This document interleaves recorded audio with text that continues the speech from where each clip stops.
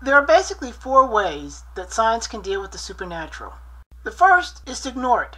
This is not really dealing with the supernatural, but simply acting as though it doesn't exist. And most people who take this approach think that it does not exist.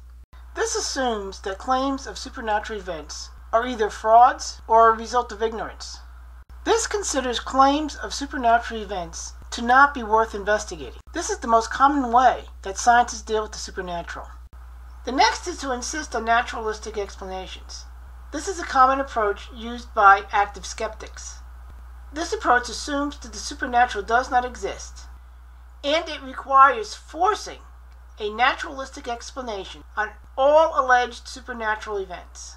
In fact, their ultimate explanation is that supernatural events are an artifact of the brain, that is, they never actually happened. The next approach is to isolate it from science. This approach sees the supernatural as beyond the reach of science. It suggests that science can detect but not describe supernatural events. The supernatural basically becomes a black hole. The final way is to integrate it into science. This approach sees the supernatural as just another part of reality. It sees it as having real processes that can be scientifically studied. It sees the supernatural as an area of legitimate scientific study. So what is the supernatural? Well, no official scientific definition exists. This is because the scientific establishment wants nothing to do with it. It is assumed to have no part of science, and it is often equated with superstition.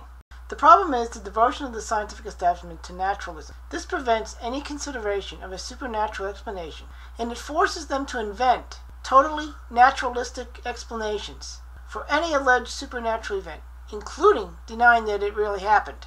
This is more than just seeing the supernatural as outside the realm of science. It is a total denial of the existence of the supernatural and trying to explain it away. The simple fact is that a supernatural explanation is not even open for consideration. You see, if the supernatural really does exist, forcing naturalistic explanations on it produces false explanations. As a result, this is not a search for truth, but forcing a philosophical assumption on reality. Now, it is recognized that some purported supernatural events are misunderstood natural events or hoaxes, but that does not mean that they all are.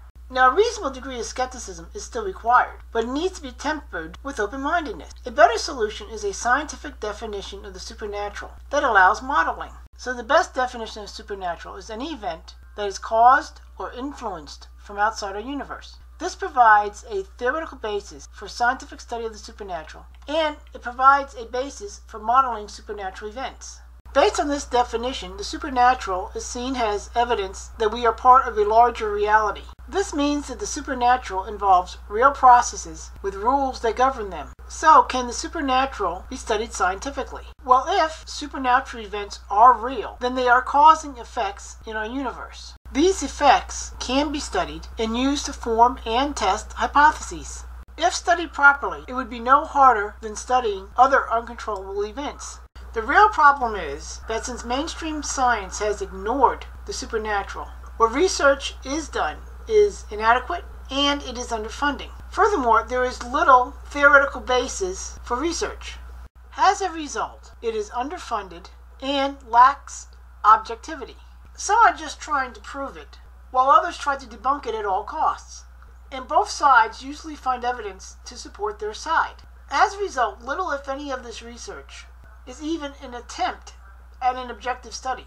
A real scientific study of the supernatural would study purported supernatural events as objectively as possible. This would include the possibility of actual supernatural events. It would also seek to develop and test hypotheses about the events. Scientifically studying the supernatural is difficult, but not impossible.